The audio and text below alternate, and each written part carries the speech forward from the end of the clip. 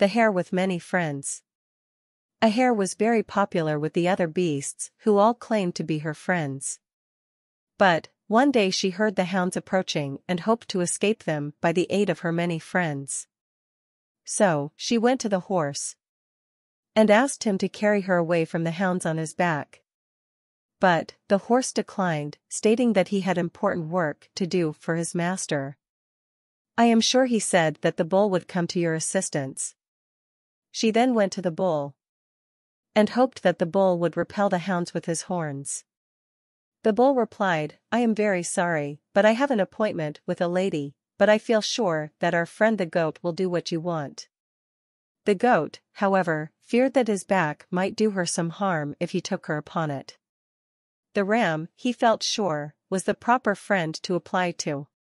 So, she went to the ram and told him the case. The ram replied, another time, my dear friend. I do not like to interfere on the present occasion, as hounds have been known to eat sheep as well as hares. The hare then applied, as the last hope to the calf, who regretted that he was unable to help her, as he did not like to take the responsibility upon himself, as so many older person had declined the task.